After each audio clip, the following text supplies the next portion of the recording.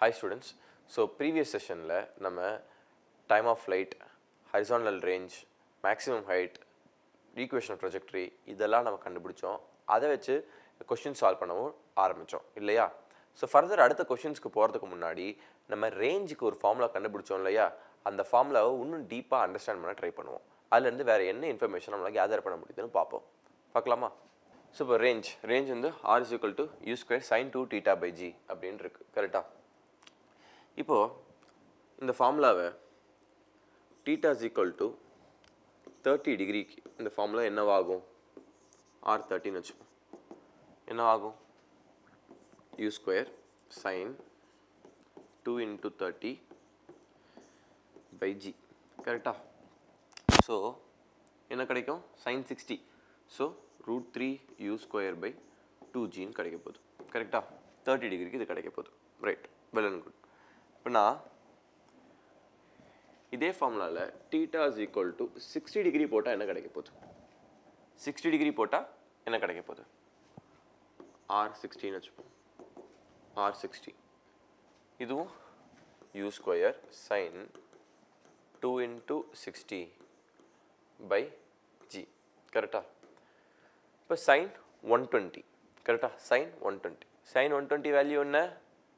sin second quadrant. கரெக்ட்டா? second quadrantல இருக்கு. அப்பனா sin 120 வேல்யூ √3/2 தான். கரெக்ட்டா? √3/2 u square by g.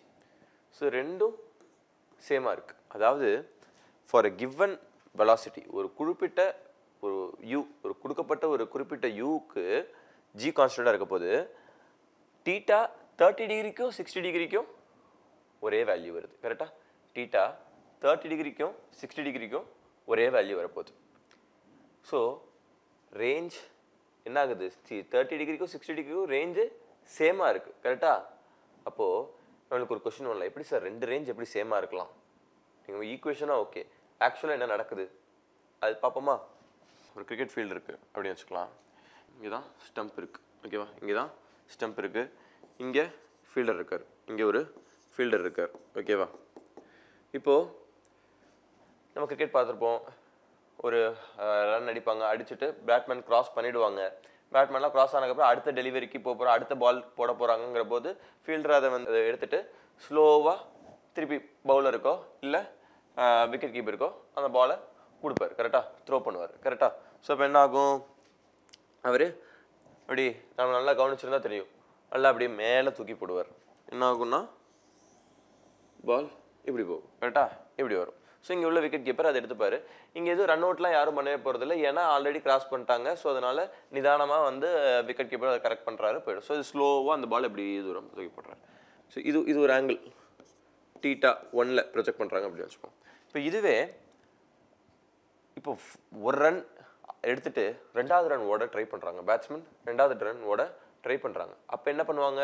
Fielder நிதானமாலாம் அறிய முடியாது. கரெக்டாக? ஃபாஸ்ட்டாக அறியணும். கரெக்டாக? அப்போ தான் ரன் அவுட் பண்ண முடியும். ஃபாஸ்ட்டாக அறியணும். ஸோ ஃபாஸ்ட் அறியும் போது என்ன பண்ணுவாங்க? ஃப்ளாட்டாக எறிய ட்ரை பண்ணுவாங்க. கரெக்டாக? ஃப்ளாட்டாக எரிஞ்சால் ஃபாஸ்ட்டாக போகும். ஸோ ஃப்ளாட்டாக எறிய ட்ரை பண்ணுவாங்க. இந்த ரெண்டு இடத்துலையுமே ரேஞ்சு சேம் தான். கரெக்டாக? ரேஞ்சு சேம் தான். ஸோ θ 1 θ 2 இந்த ரெண்டு ஆங்கிளுக்கும் ரேஞ்ச் சேம். கரெக்டாக? ஸோ ஆங்கிள் பெருசாக இருந்ததுன்னா நம்மளுக்கு மேக்ஸிமம் ஹைட் பெருசாக இருக்குது, மேக்ஸிமம் ஹைட் பெருசாக இருக்குது, அண்ட் இதுக்கு டைம் அதிகமாக போகுது. இது T1 இது T2 அப்படின்னு எடுத்துக்கிட்டால் T1 is greater than T2 means ஃப்ளாட்டாக எறியறது ஃபாஸ்ட்டாக எறியணும், ஸ்லோவாக எறியறது நல்லா ஹைட் கொடுத்து கூட எறியலாம், ஸ்லோவாக போய் அவங்களுக்கு ரீச் ஆகும். கரெக்டாக? ஸோ ரெண்டு ஆங்கிளுக்கும் ஒரே ரேஞ்ச் வரலாம். அந்த ரெண்டு ஆங்கிளுக்கும் ஏதோ ரெண்டு ஆங்கிளுக்கு இருக்க முடியாது, அது கனெக்டடாக இருக்கணும். இப்போ 30 டிகிரிக்கும் 60 டிகிரிக்கும் இருக்கிறத பார்த்தோம். கரெக்டாக? 30 டிகிரிக்கும் 60 டிகிரிக்கும் இருக்கிறத பார்த்தோம். அப்படின்னா θ 1 ப்ளஸ் θ 2 90 டிகிரியாக இருக்கும் அப்படின்னு நான் சொல்லலாமா? θ 1 ப்ளஸ் θ 2 90 டிகிரியாக இருக்குன்னு நான் சொல்லலாமா? நான் இங்கே கேட்கலாம் 30 டிகிரி 60 டிகிரிங்கிறத மட்டும் சேமாக வச்சுட்டு நம்ம எப்படி ஜென்ரலைஸ் பண்ணலான்னுட்டு நம்ம ஃபார்முலாலே போட்டு பார்ப்போம். θ 1 ப்ளஸ் θ 2 இஸ் ஈக்குவல் டு 90 டிகிரியாக இருக்குது அப்படின்னா θ 1க்கு ரேஞ்ச் என்னது? ரேஞ்ச் θ 1க்கு என்ன இருக்கும்? u square sin 2 θ 1 by g. கரெக்டா? u square sin 2 theta 1 by g. இப்போ theta 2 க்கு ரேஞ்ச் என்ன இருக்கும் u square sin 2 theta 2 by g. கரெக்டா theta 2 by g. 2 theta 2 by g. Theta 1 plus theta 2 is equal to 90 degree na. Theta 2 is equal to 90 degree minus theta 1.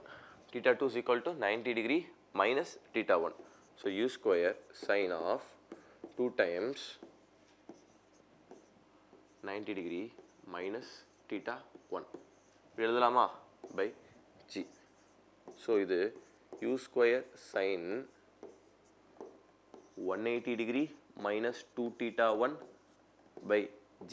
அப்படி எழுதலாமா அப்படி எழுதலாமா sin 180 minus theta என்னது sin theta தான் கரெக்டா cos 180 minus theta minus cos theta but ஆனா sin 180 minus theta என்னது sin theta தான் அப்படியே வரும் ஸோ அப்போ இந்த ஈக்குவேஷன் என்ன ஆயிடுது u square sin 180 minus theta theta so 2 theta 1 by g கரெக்டா ஸோ r theta 1 க்கும் அதான் வருது கரெக்டா u square sin theta 1 by g னு r theta 2 க்கும் நம்ம திருப்பி சப்ஸ்டிட்யூட் பண்ணா u square sin 2 theta 1 by g கரெக்டா 2 theta 1 by g அப்படினு வருது ஸோ அப்போ theta 1 theta 2 90 டிகிரியிலே theta 1 plus theta 2 ரெண்டுத்தையும் ஆட் பண்ண 90 டிகிரி வருது அப்படின்னா அந்த ரெண்டு ஆங்கிளுக்கும் ரேஞ்சு சேமாக தான் இருக்க முடியும் ஓகேவா ரெண்டு ஆங்கிளுக்கும் ரேஞ்சு சேமாக தான் இருக்கும் ஆனால் மேக்ஸிமம் ஹைட்டும் டைம் ஆஃப் லைட்டும் மாறப்போகுது ஓகேவா ஸோ இந்த ரெண்டு ஆங்கிள்ஸை நம்ம என்ன சொல்லுவோம்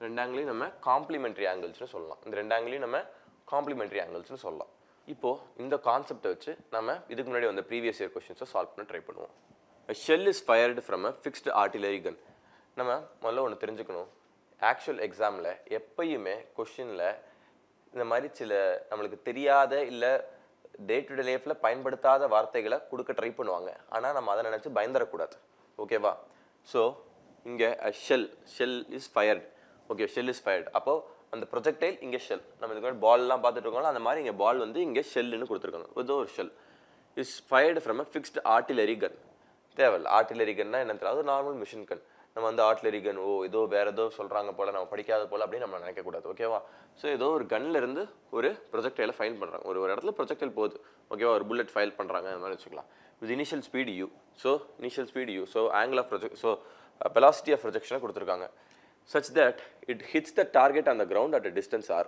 So இடத்துல ப்ரொஜெக்ட் பண்ணுறாங்க velocity uலேருந்து ப்ரொஜெக்ட் பண்ணுறாங்க ப்ரொஜெக்ட் பண்ணும்போது அது ஒரு டார்கெட் ஆர் டிஸ்டன்ஸ் ரேஞ்ச் ஒரு ஆர் டிஸ்டன்ஸில் உள்ள டார்கெட்டை போய் ஹிட் பண்ணுது ஓகேவா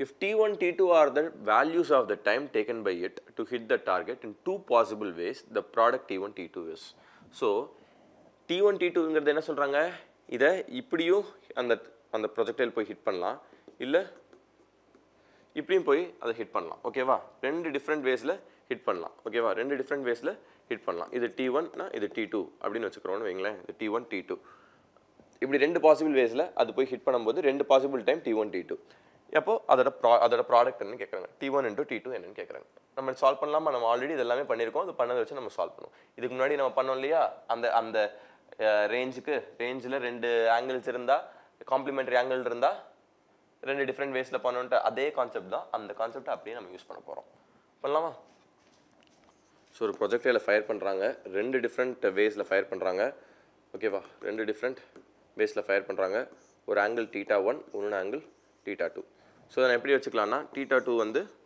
90 மைனஸ் θ1 கரெக்டாக θ2 is equal to 90 minus θ1 so நான் இப்போ ஒரு ஆங்கிளில் தீட்டானும் இன்னொரு ஆங்கிளில் 90 மைனஸ் தீட்டானும் எடுத்துக்கலாம் கரெக்டாக இந்த பாசிபிள் ஆங்கிள்ஸுக்கு தான் நம்மளுக்கு ரெண்டு டிஃப்ரெண்ட் வேஸில் ஒரே ரேஞ்சு இருக்க முடியும் கரெக்டாக ஒரே ரேஞ்சு இருக்க முடியும் ஸோ ஒரு டைம் ஆஃப் ஃப்ளைட் t1 வந்து 2u sin θ by g அப்படின்னு எடுத்துக்கிட்டேன்னா உனக்கு டைம் ஆஃப் ஃப்ளைட் என்ன வரும் 2u sin 90 மைனஸ் θ by gன்னு வரப்போகுது கரெக்டாக 2u sin θ by g ஒரு ஆங்கிளுக்கு இன்னொரு ஆங்கிளுக்கு 90 மைனஸ் θ இருக்க போகுது so 2u sin 90 minus θ by g so இப்போ என்ன கேட்குறாங்க t1 into t2 என்ன அப்படின்னு கேட்குறாங்க ஃபஸ்ட்டு sin 90 மைனஸ் θ இருக்கா இது cos θன்னு மாற்றிக்கலாம் கரெக்டாக so 2u cos theta by g அப்படின்னு வரப்போகுது ஓகேவா ஸோ t1 into t2 இந்த ப்ராடக்ட் என்னவா இருக்க போகுது ரெண்டுத்தையும் மல்டிப்ளை பண்ணலாம் 2u sin theta by g into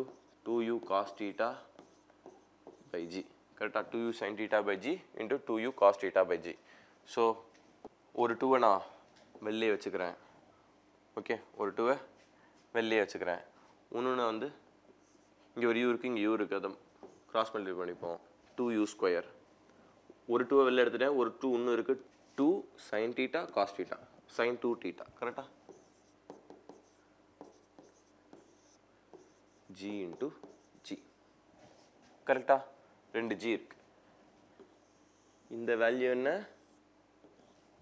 இந்த வேல்யூ தான் ரேஞ்ச் கரெக்டாக u square sin 2 theta by g தான் ரேஞ்ச் கரெக்டாக ஸோ அப்போது இதை நான் 2r by g அப்படின்னு எழுதலாம் கரெக்டாக so t1 t2 is equal to 2r by g option D option D 2r by g பாருங்கள் இவ்வளோ சிம்பிளாக நம்ம ஆல்ரெடி தெரிஞ்ச ரேஞ்ச் ஃபார்முலாவில் ரெண்டு ஆங்கிள்ஸ் அது 90 டிகிரி ஆங்கிள் இருந்ததுன்னா அந்த ரெண்டுத்தையும் ஆட் பண்ணி ரெண்டு ஆங்கிள் ஆட் பண்ணி அது 90 டிகிரி வருது அப்படின்னு தெரிஞ்சால் அப்போது ரெண்டு டிஃப்ரெண்ட் வேஸில் அதே ரேஞ்சை அதை ரீச் பண்ண முடியும் அப்படிங்கிற கான்செப்ட் வச்சு நம்ம ஈஸியாக சால்வ் பண்ணியாச்சு ஓகே அடுத்த கொஸ்டின் இதே மாதிரி நம்ம ட்ரை பண்ணலாம் இதுவும் அதே கான்செப்ட் பேஸ் பண்ணி தான் பட் ஆனால் டைம் ஆஃப் ஃப்ளைட் இல்லாமல் மேக்ஸிமம் ஹைட் கேட்டால் என்னங்கிறத பார்ப்போம் suppose 2 particles are projected from the same point ஒரு பாயிண்ட்லேருந்து இப்போ ரெண்டு ஆப்ஜெக்டை ப்ரொஜெக்ட் பண்ணுறாங்க ஓகேவா ஒரு object same point with same speed ரெண்டு ஆப்ஜெக்டையும் சேம் ஸ்பீடில் ப்ரொஜெக்ட் பண்ணுறாங்க ஓகேவா ஒரு θ1ல ப்ரொஜெக்ட் பண்ணுறாங்கன்னு வச்சுக்கோம் ஒன்று அதே u பட் ஆனால் θ2ல ப்ரொஜெக்ட் பண்ணுறாங்கன்னு வச்சுக்கோம் such that they have same range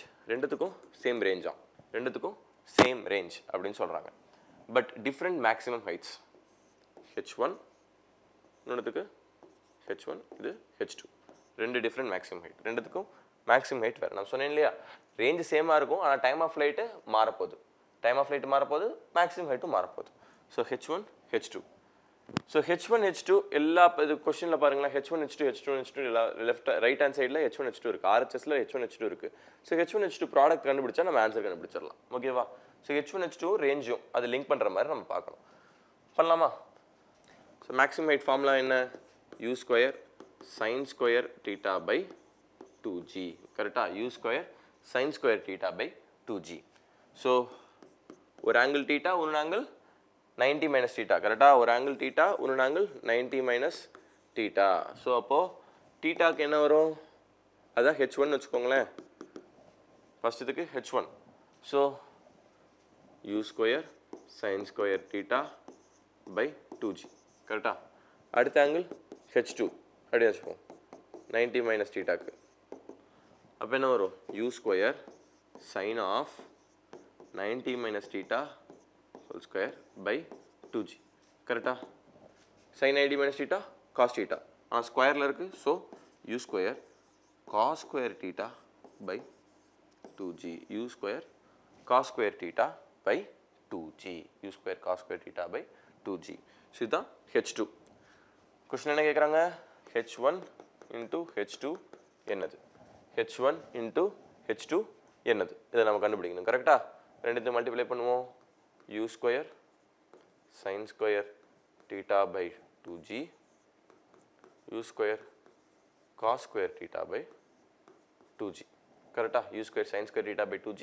u square cos square theta by 2g ஓகேவா ஸோ இதை நான் u square sin theta cos theta the whole square by 4g square இப்படி எழுதலாம் கரெக்டா மேலே என்ன இருக்குது u square sin square theta into u square cos square theta இதை மல்டிப்ளை பண்ணுங்கள் திருப்பி இது வரும் இது ஸ்கொயர் பண்ணால் இது வரும் கரெக்டாக ரெண்டு u ஸ்கொயர் இருக்குது ஸோ ஸ்கொயர் பண்ணால் ரெண்டு u square u square plus into u square u power 4 கரெக்டாக ஸோ அதுதான் நான் வந்து ஃபுல்லாக ஸ்கொயர் மேலே ஸ்கொயர் டேர்ம்ஸ்லேயே எழுதிட்டேன் ஓகே ஸோ u ஸ்கொயர் ரெண்டு டைம் மல்டிப்ளை பண்ணியிருக்காங்க சைனை ரெண்டு தடவை மல்டிப்ளை பண்ணியிருக்காங்க காசை ரெண்டு தடவை மல்டிப்ளை பண்ணியிருக்காங்க ஸோ அப்போ u square sin theta cos theta the whole square by 2 into 2 4 g into g g square so இப்போ இந்த g ஸ்கொயரையும் நான் உள்ளே எடுத்துகிட்டு போயிடலாம் u square sin theta cos theta by g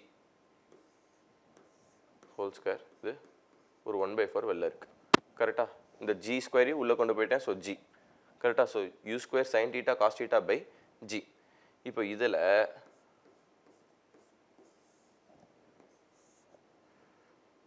மேலேயும் கீழேயும் ஒரு 2 ஆல் மல்டிப்ளை பண்ணிக்கிறேன்.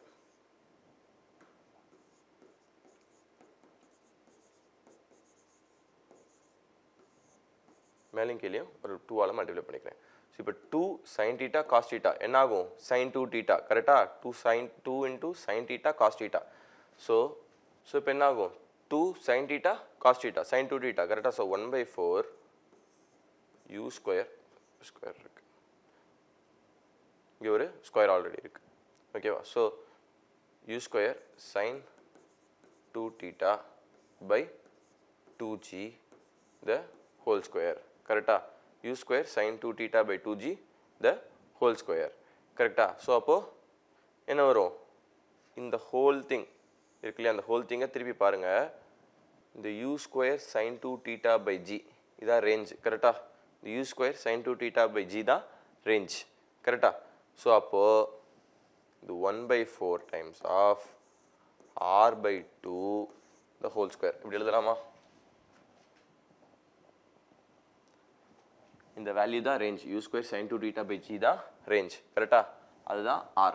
ஆல்ரெடி ஒரு 2 இருக்குது, அதனால் அந்த 2 உள்ள வச்சுட்டேன். இப்போ ஃபுல்லாக அது ஸ்கொயரில் இருக்குது, ஸோ அதை ஸ்கொயர் பண்ணியாச்சு. So 1/4 into r by 2 the whole square. So இப்போ 1/4 into r square by 4 கரெக்டா? ஸோ இது வந்து r square by 16. So h1 into h2 is equal to r square by 16. Answer இருக்கா பார்ப்போமா? இதான் கரெக்டா? நம்ம h1 h2 is equal to r square by 16 சொன்னோம். அப்படின்னா r square is equal to 16 times of h1 h2. So நமக்கு answer வந்துடுச்சு. So நம்ம தெரிஞ்ச ஃபார்முலாவை வச்சே நம்ம already 3 JEE mains question solve பண்ணிட்டோம். அதில் 2 ஆல்ரெடி சிமிலர் பேட்டர்னில் வந்திருக்கு, 2மே 2019 மெயின்ஸில் கேட்ட கொஸ்டின்ஸ். ஸோ இப்போ நம்ம அடுத்த ஒரு JEE மெயின்ஸ் கொஸ்டினை பற்றி பார்க்க போகிறோம். ஓகேவா?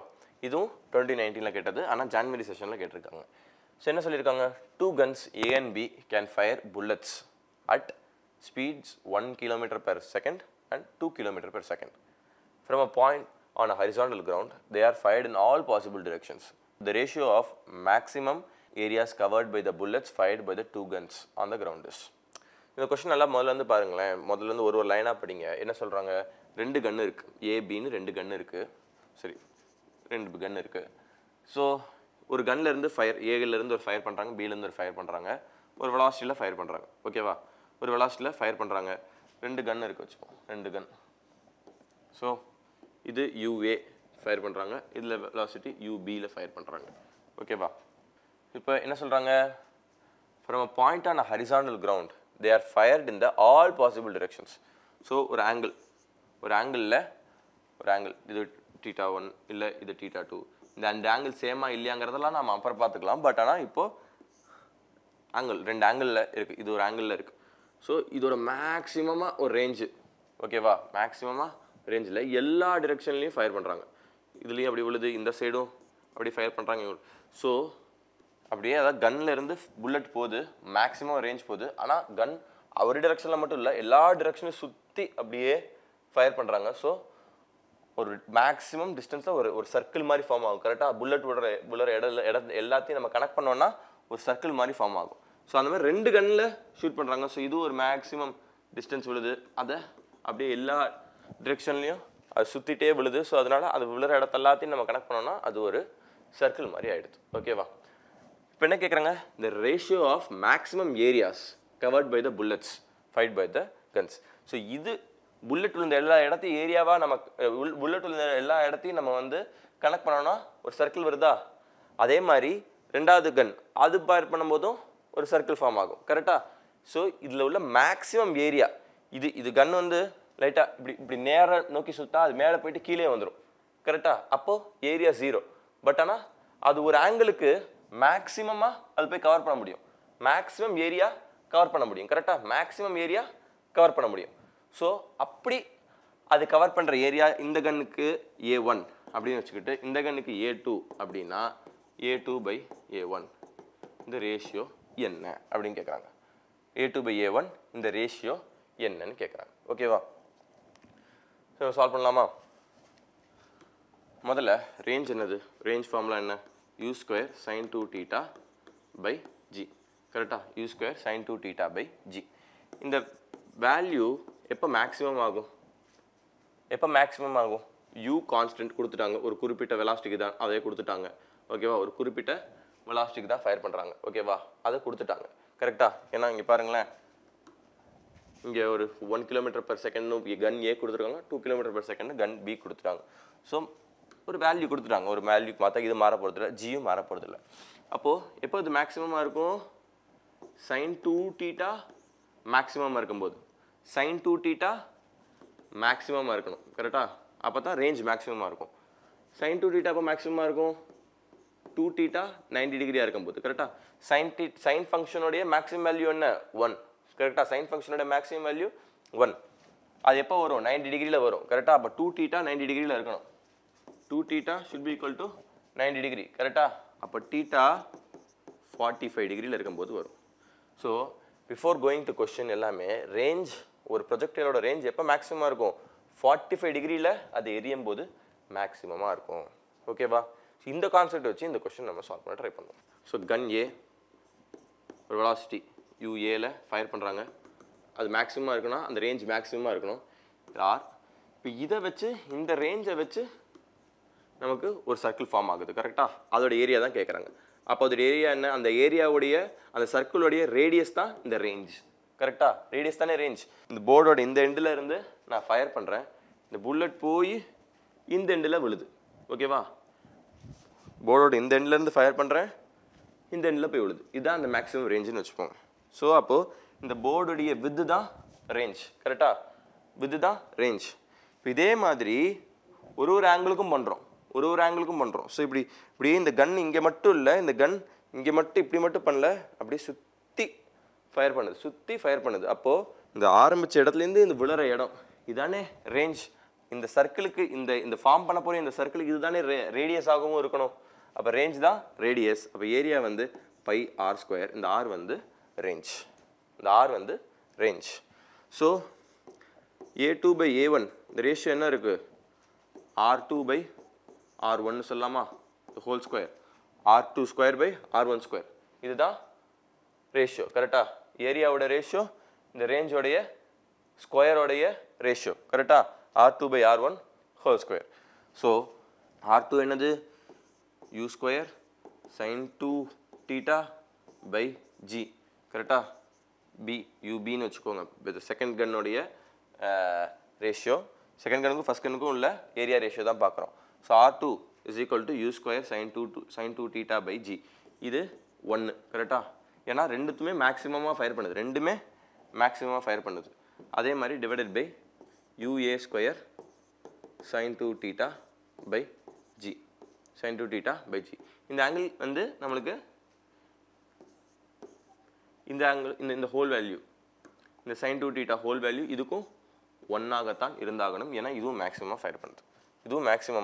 ஃபயர் பண்ணுது கரெக்டாக ஸோ இது ரெண்டுலாமே ரேஞ்சு கரெக்டாக இப்போ நம்ம ஹோல் ஸ்கொயர் பண்ணணும் இது ரெண்டும் ரேஞ்சோட ரேஷியோ தான் இது அதை ஸ்கொயர் பண்ணுறது தான் ஏரியாவோட ரேஷியோ ஸோ இந்த ரெண்டு ரேஞ்சோட ரேஷியோவையும் திருப்பி ஸ்கொயர் பண்ணணும் கரெக்டாக ஸோ என்ன இருக்குது ஜிஜி கேன்சல் ஆகிடும் கரெக்டாக ஜிஜி கேன்சல் ஆகிடும் so UP square by UA square the whole square அப்படின்னா UP by UA to the power 4ன்னு எழுதிக்கலாம் கரெக்டாக to the power 4 so area ratio is equal to UP by UA to the power 4 ஓகேவா இப்போ கொஷினில் போய் டேட்டாவை பார்ப்போம் யூபி என்னது செகண்ட் கன் 2 ஃபர்ஸ்ட் கனுக்கு 1 ஸோ இப்போ கிலோமீட்டர் பெர் செகண்டில் கொடுத்துருக்காங்களே நம்ம முதலே ஹவர்ஸ் மீட்டர் பெர் செகண்டோ இல்லை கிலோமீட்டர் பெர் ஹவரோலாம் மாற்றணுமான்னு யோசிக்க வேணாம் எப்போது நம்ம எல்லாத்தையும் ஈக்குவேஷனில் வந்து முதலே சப்ஸ்டியூட் பண்ணாமல் வேரியபிள்ஸ்லேயே வச்சுட்டு கடைசியாக சப்ஸ்டியூட் பண்ணி அது ரேஷியோவாக தான் கேட்குறாங்கிற போது அது கேன்சல் ஆகிடும் ஸோ யூனிட் எல்லாம் மாற்ற வேணாம் ஓகேவா ஸோ நம்மளுக்கு என்ன வரும் ஸோ யூபி டு யூஏ வந்து 1 கரெக்டாக யூபி டு யூஏ 1 இது 2 by 1 to the power 4 which means 2 power 4 என்னது 16 by 1 உங்களுக்கு என்ன வேல்யூ கிடைக்குது 16 by 1 இப்போ ஆப்ஷன்ஸை பார்ப்போம் 1:16 இருக்குது 1:2 இருக்குது 1:4 இருக்குது 1:8 இருக்குது see நம்ம அவங்க செகண்ட் கன்னுக்கும் ஃபர்ஸ்ட் கன்னுக்கும் ரேஷியோன்னு எக்ஸாக்டாக கேட்கல கரெக்டாக ரேஷியோன்னு தான் கேட்டிருக்காங்க நம்மளா செகண்ட் கன் டு ஃபர்ஸ்ட் கன்னு எடுத்துக்கிறோம் நம்மளாக தான் எடுத்து நம்ம போடுறோம். நம்மளுக்கு 16:1 வருது கரெக்டாக. இப்போ 1:16 கேட்டிருக்காங்கன்னா அப்போ இம்ப்ளைடாக அவங்க ஃபஸ்ட் இதுக்கும் செகண்ட் இதுக்கும் கேட்குறாங்கன்னு அர்த்தம். அவங்க ஃபஸ்ட் இதுக்கும் செகண்ட் இதுக்கும் கேட்குறாங்கன்னு அர்த்தம். இப்போ ஆப்ஷனில் 16:1 ஒரு ஆப்ஷன் இருக்கா? இல்லை கரெக்டாக. ஆப்ஷனில் 16:1 ஒரு ஆப்ஷன் இல்லை கரெக்டாக. அப்படி இருந்திருந்தா அவங்களே ரொம்ப தெளிவாக எக்ஸ்பிளிசிட்டாக கேட்டிருக்கணும். என்னது செகண்ட் கனுக்கும் ஃபர்ஸ்ட் கனுக்கும் என்ன ரேஷியோ அப்படின்னு அவங்க கேட்டிருக்கணும். அவங்க அப்படி கேட்கல. அவங்க என்ன பண்ணியிருக்காங்க, ரெண்டு ரேஷியோ என்ன அப்படிங்கிறதா கேட்டிருக்காங்க. கேட்டுட்டு அவங்க எல்லா வேல்யூ மாறுது பாருங்களா. இது 1:16 16:1 ஒன்று இல்லை, 1:2 2:1 ஒன்று கிடையாது, 1:4 4:1 ஒன்று கிடையாது, 1:8 8:1 ஒன்று கிடையாது. ஓகேவா? ஸோ அப்போ நம்மளுக்கு 16:1 கிடச்சிருக்கு. நம்ம செகண்ட் கன்லேருந்து ஃபர்ஸ்ட் கன் எடுத்திருக்கோம்.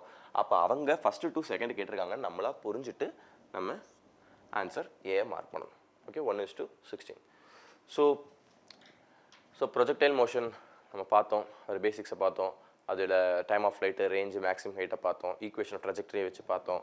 அதுக்கப்புறம் அதில் உள்ள வேரியேஷனை பார்த்தோம், இன்க்ளைன் பிளேனில் இருந்தால் என்ன பண்ணுறதுன்னு பார்த்தோம். அப்புறம் ரேஞ்சை வச்சு ரேஞ்சில் உள்ள சில நுணுக்கங்களை பார்த்தோம்.